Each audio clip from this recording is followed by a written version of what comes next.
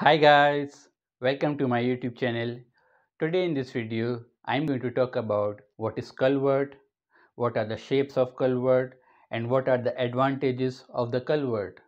So in order to understand this video, don't forget to watch it completely. Also press on the bell icon so that you can be notified of my new videos.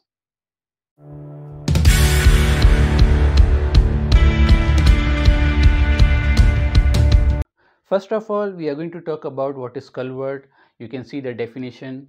Culvert is a closed tunnel or conduit which is used to convey water from one side or area to another side. Normally, it is used to carry water from one side of the road to the other side. It comes in different shapes. Now we are going to talk about the shapes. Commonly, they are box shaped, elliptical, and round in cross section. They are also used to carry rainwater runoff along, away, or under the highways or motorways. Now, let me give you the details of the design or the shape.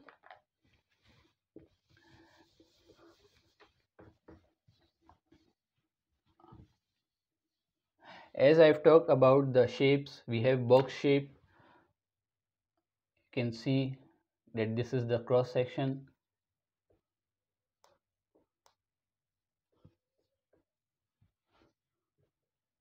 This is the cross section of the box, okay, and this is the box shape. Now elliptical can be like this, vertically elliptical or horizontally elliptical,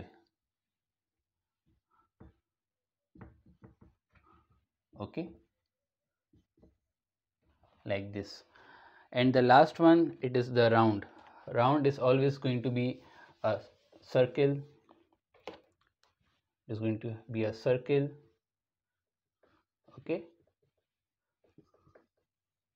is always going to be in the circular shape. So these are the three basic types or shapes that you can find whenever we are doing the construction of culvert. These shapes can be used according to the topography and according to the demand of the area. Now the last part of our video is advantages of the culvert. So you can see the advantages here. It can be constructed with any desired strength. It means you can provide the reinforcement, concrete cover or thickness, all these things, the mixed design, all these things can be used so that you can give it more strength and the desired strength can be achieved. Okay, they are pocket friendly or they are economical. They are not that expensive, and then you can use them so that the water can cross over and your structure, which is road, can be protected. So it is not that expensive. The third part here is they can bear any tensile or compressive stresses. Any of the stresses which is of tensile or compressive, they can be borne by the structure. Okay, water crossing is under the structure. Whenever we are constructing the culvert, water can be crossed under the culvert so that your structure will remain protected and the structure, I mean your road, is not going to be disturbed. So water can cross over and your structure is remaining protected. Okay, the last part is vehicles can cross over the culverts.